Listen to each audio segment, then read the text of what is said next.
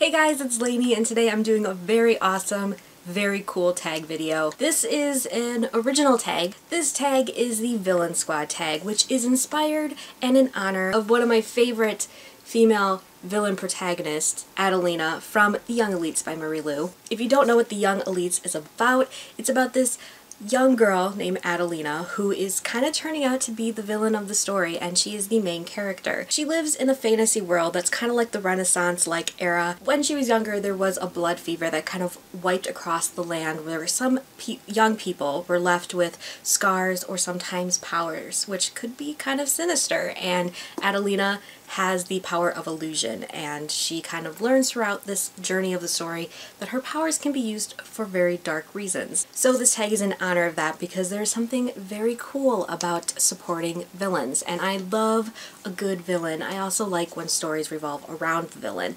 If The Young Elites interests you, the paperback version just came out on August 25th, and the link for that is down below, as well as you can pre-order the second book, The Rose Society, which comes out October 13th. Links to pre-order and purchase are going to be down in the description box down below. So I came up with some questions for this tag that is assembling your own villain squad. Basically, it's going to be really easy. The first part of this tag is creating your own villain persona, and then you have to assemble some other villains to make your villain squad. The rules for this tag are very simple. All you need to do is pull villains from books, from movies, from TV, from comics. Wherever there's villains in pop culture, you can pull them into this tag. So of course we're going to start with my villain persona. Since every villain has to have a really cool supervillain name, for me my supervillain name is going to be Gingerbread, obviously. And that's actually for several reasons. Last year I was in a live show with most of the Wolf Pack. I think it was the Fallen Kingdoms live show, and someone thought my name was gingerreadslainey, so they started calling me that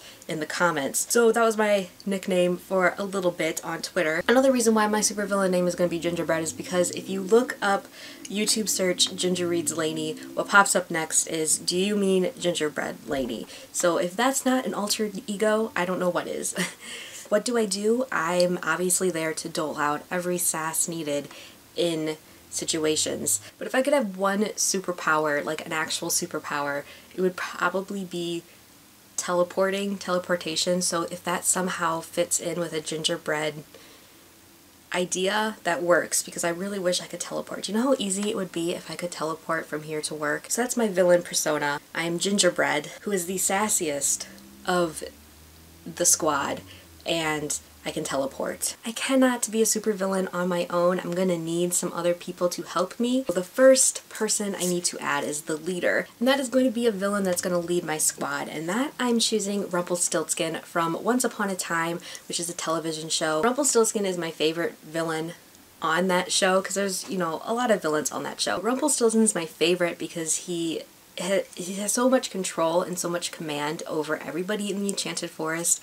They go to him if they need something, even though they know that it's going to take part of their soul, basically, to get something that they really need. Really, really like Rumpelstiltskin to be the leader of my villain squad. The next villain is the one with the killer smile, who is a villain who is very attractive. For that one, I chose Nora Kessler from the In the Company of Killers series. This is book number 4 in this series, and she is introduced in this book. She is the one on the front cover. Nora is like the badass of all badass females. She's so extremely cunning, and she's described as very beautiful. She has blonde hair, she always wears lipstick and makeup, and she's super fierce, and I really admire her. I really, really love this character. Especially in this book, she is the villain of the other characters. She's there to pretty much mess with all of them. I was just picturing Amber Heard in my head when I was reading this, and I think Amber Heard is gorgeous, so that is why I chose Nora for the villain squad member who has the killer smile.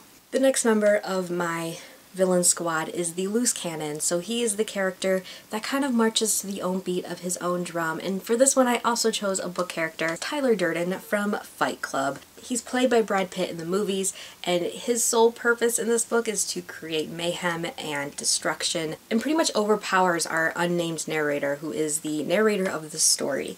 So I definitely think that he would be a problem character in my squad. The next member of my villain squad is the Unhinged One, which is the one that is not playing with a full deck of cards, and for that one I of course have to choose my favorite villain from Buffy, and that is Glory, who it was the season 5 big bad. Glory is a god, and And the only way she's able to sustain her life on our plane, our Earth, is by sharing her godly essence with a mortal. It's too much energy for a mortal to carry, so it kind of makes her crazy. And she actually needs to feed off of humans, and by feeding off of their life essence, she makes them crazy in the process. I love Glory. She was my favorite female villain. I think she is my favorite female villain because she's just so awesome. The Redeemer, who is the villain that is likely to play both sides, even though he's considered a villain, he's still morally gray. And for that, I am choosing the book character Farrell Grayson from A Book of Spirit and Thieves by Morgan Rhodes. Especially towards the end, the path he's going down is not the good one. However, he's very morally gray because he also feels deep in his heart that what he's doing is not right, but he can't help it. And I like those kind of characters. The next member of my villain squad is the evil one. The one that's just plain evil. And for that, I'm choosing one of my favorite evil serial killer villains from the movies, and that is John Doe from the movie Seven. He's played by Kevin Spacey, and Kevin Spacey is perfect in this movie. He's so creepy and so calm. There's something creepy about killers that can just stand there and know that they're in control of a situation even though they're surrounded by police officers. You know that feeling? And for the last member of my villain squad, it is the once be good character, the one that used to be good, but then somewhere along the lines something happens where they decide to go to the dark side. And for that one, I'm actually going to be choosing another movie character, and that is going to be Jigsaw from the Saw franchise. One of the reasons why I'm choosing him is because I don't want him against me. So I'd rather have him with me than against me, you know what I mean? Jigsaw is a character that used to just be a regular guy. He used to have a wife, and he used to have a life, and then something happens, and then he just turns evil. Man, Jigsaw haunted my dreams a lot when I was younger because I grew up with those movies. I don't know why I kept watching those movies. What's interesting about his villainistic tendencies is that he used to be a good person. He used to just be a normal, regular human being before he went evil. So that's it for my villain squad. I hope you guys enjoyed this video. I am tagging a lot of people. I'm tagging you who are watching this video, as well as I'm tagging my own personal real-life villain squad, obviously the Wolf Pack. I hope you guys all have a really great day, and I'll see you guys very soon. Bye!